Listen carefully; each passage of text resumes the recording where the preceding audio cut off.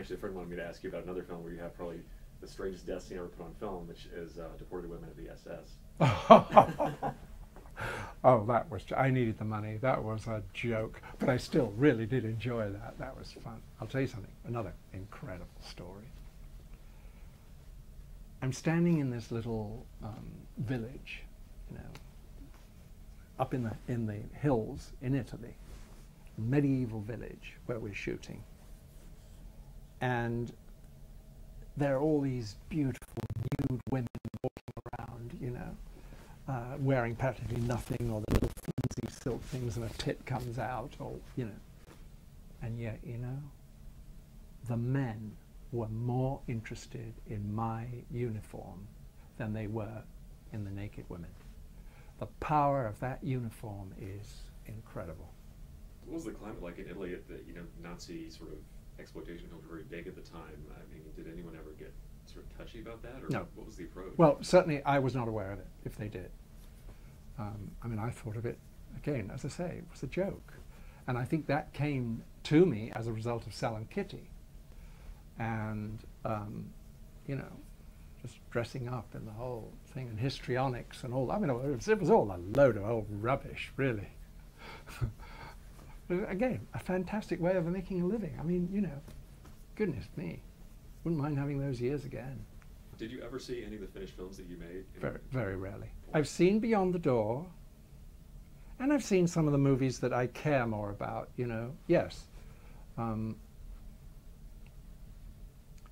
really, you know, I was making them for the money. You know, I needed to, and usually for the enjoyment of the people I was working with. That film was just so terrible that the Sezione dell'SS Deportate, wherever that was called. And I remember the director, I don't know where he came from, I don't think he's made a movie since, how he got it all together to make it. But I remember I was traveling in the car to the set for the first day, and he was in the seat in front. And at a certain point, he turns around, leans over and says, "John, listen, I'm thinking about this end scene. Now, I don't know how you feel about this, but I have got some things here for you." And he picked up this bag, and in this bag were 2 enormous dildos, which I think he was sort of had ideas of strapping on. Oh, just awful, awful. And it was so funny because I don't know what the leading lady was doing, making the movie, probably for money, I don't know what it was, but she was all so prim and proper and wanted everything, you know, had to have her tits covered up with bits of this, and oh, it was awesome. My attitude was, what the fuck are you doing in a movie like this? What's that? What are you doing in a movie like this? You know, unless you're prepared to go the whole way. Anyway, you know, as I say, paid the rent. I was, you know, and I had a lot of fun. Was your death scene actually in the script? I mean, oh yes, yes it was. Oh yeah. Well, I mean, can you imagine what would happen if you stick your water into a bunch of razor blades? So I just put myself in that position, and that was it, you know. You know, I just looked upon it as I was getting paid to do a job, and my job was to be as truthful as I could in that particular situation, you know. And particularly after the experience I'd had with Roma Violenta. I mean, I cannot tell you, although Beyond the Door was the biggest grosser worldwide that I ever made, probably, the actual effect of Roma Violenta was incredible. In the space of the minute it came out, I would walk out into the street and everybody knew who I was. Was there ever kind of a line between, like, oh, this film is art and this is exploitation, or was everyone just doing them as fast as they could? Not on those movies, no. But there were an awful lot of directors who I did work with who did have high aspirations, and I'll tell you, they were making much worse movies than the rubbish that, you know, was fairly honest about what it was. And of course that was the great thing about Italian cinema at that sort of level. I mean, nobody was kidding ourselves that we were making great movies.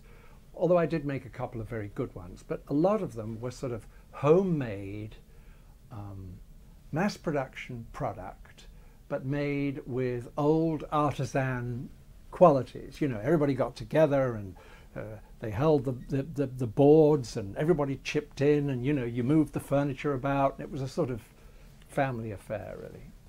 It was actually over a long period of time that it took place. It was about 79 when I began to sort of feel that I wasn't going to be able to continue making a living the way I had, and the quality of the movies were actually getting poorer and poorer and poorer. But more importantly, I was getting paid less and less.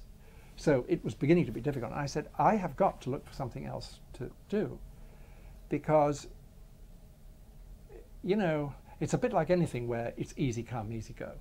You would have a good year, and it was really easy to believe that's what was going to happen the year after, and that it was going to get even better. And instead, you suddenly find yourself earning 1/5 of what you'd earned the year before. But of course, you'd been taxed at the same rate that you'd earned the year before that, or you'd had to pay the taxes on the previous year. So you were really literally brought down to zero. And it used to absolutely destroy me when I suddenly found myself without any work. While I was working, it was great. But suddenly these periods started to get longer and more difficult. And I said, I have got to find something else to do. And that's how I got into real estate. I saw, you know, I came here, couldn't believe how cheap everything was. So I started buying things and fixing them up and then selling them and moving on. And that's, you know, I then got hit in 1990, but that's another story. But as I say, you know, so this had all taken place over about 10 years, beginning in about 1979.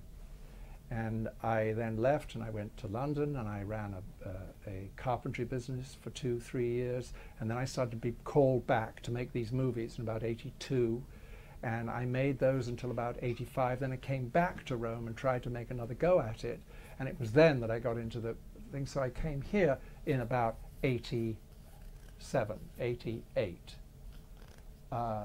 And then once I was here, I never did anything. But it's taken me about 14, 15 years to actually thoroughly get over it. Now, I couldn't care less. But you know, I was always hankering to get back to the enjoyable days making movies like with Tinto or whoever it was, or Fulci. And they were such fun, you know. Anyway, that's the way it is. I'm quite glad now that I don't have anything more to do with it, and really, you know, as I say, couldn't care. I never really rushed to see my own movies anyway, because I just figured they were done, that was it, on to the next one. Yeah.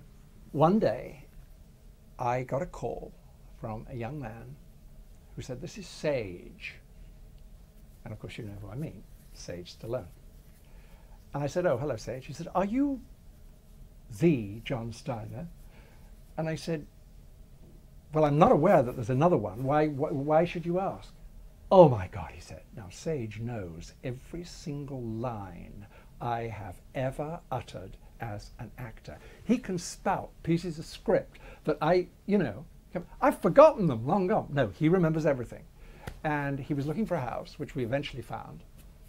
And it was then he said, "Yes, but John, you don't know. You've got this, you've got this. Oh, I've seen it." And then it was then I realized that a lot of people in that age bracket do know these movies really well and collect them. And that was how I suddenly realized, yes, I have a following. But you know, the fact is, you can't really repeat them.